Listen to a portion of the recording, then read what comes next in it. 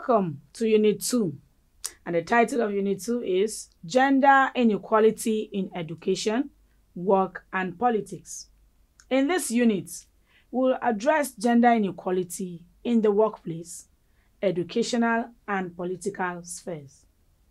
Gender inequality is a pervasive problem that impacts various aspects of individuals' lives, including education, work, and politics.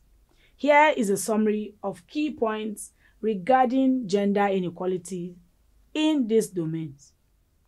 Education. Despite progress in recent years, gender inequality remains a significant concern in education globally. Globally, girls often bear the brunt of gender inequality in education. They often encounter obstacles such as poverty, cultural norms, discrimination, and violence that hinder their access to education. Additionally, girls may face challenges like early dropout rates or limited opportunities even when they have access to schooling. Work.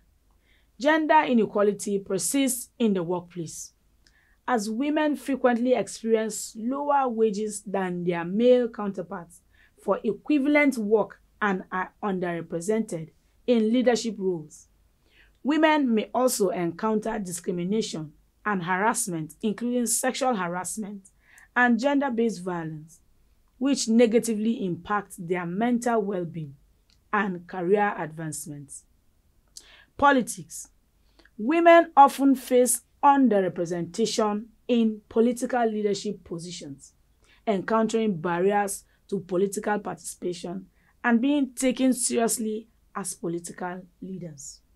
This lack of representation limits their ability to influence policies and decision-making processes, reinforcing gender stereotypes and biases. How can we address gender inequality? Addressing gender inequality in education, work, and politics necessitates raising awareness and understanding of these issues. It also involves developing and implementing policies and programs that support gender equality. Actions may include promoting greater women's representation in leadership positions, reducing the gender pay gap, and implementing measures that support work-life balance and equal access to education and healthcare.